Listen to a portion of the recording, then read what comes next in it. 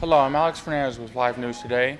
We are standing in Purcellville, Virginia, inside of the Franklin Park, where 24 original paintings are being showcased to an audience, which were all part of the Bob Ross show, The Joy of Painting. Thanks for taking the time to speak with us.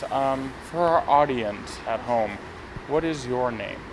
My name is Elizabeth Bracey, and I'm the managing director of Franklin Park Art Center.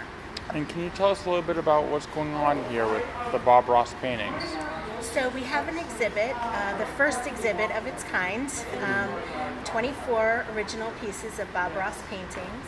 They were done in 1993 during the series The Joy of Painting.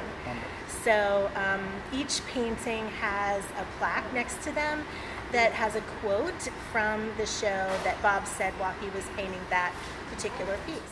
So I had no idea, but your mom, Yes. I heard this in an article, said, you know, we need to bottle this up, his persona. So Yes.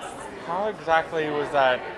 I mean, you explained a little bit about the dinner and how that went, but was it more like, you know, we'll kind of market you, or how? Sort of. It started out with no television was thought of at all. It was mostly taking Bob's classes and getting more people to go to the classes.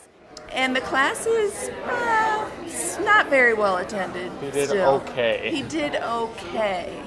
And what happened was my father decided, let's make a little commercial that we can put on, you know, the local channels to Attract people? Exactly. Right. Yes, you read this story, haven't you? Yeah. So they went to the public television station locally, and Bob was doing a little bit of painting and filming, and this TV station manager saw it, and he said, you know, why don't you guys do a television show? He's really good. It's really remarkable what he does.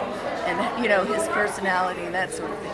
So that's how the television started. The man you see in the video is the father of Bob Ross's secretary. His voice was very dim and could not be picked up by the microphone. Yet he was very proud to be at this event and showcase the hand-signed Bob Ross book, which was given to his daughter as a gift. Yeah. Now, I've had a question that kind of has been, I'm curious about. Yes. Now, I know he's had his son, Right. Steve, on the program. Steve, that's right, yes. What has he been involved with anything, or? No, in fact, we're not sure. I think he's just been very reclusive. He wasn't part of the company that Bob formed with his wife and my parents. And he did used to teach classes back in the 90s when you saw him on television. Right. But we're not sure what he's doing lately. So there's like no contact then? Not really, no. And people ask, and we're just not sure. People tell us they've tried to find him on social media and I've that sort heard. of thing. Yes, I've And heard. there isn't any, you know, maybe this will bring him out. That'd be wonderful. Yeah, that'd be cool. Yeah. Yeah. And so I take it it's a team effort that you guys are going to show these artworks to places like Japan or across the globe.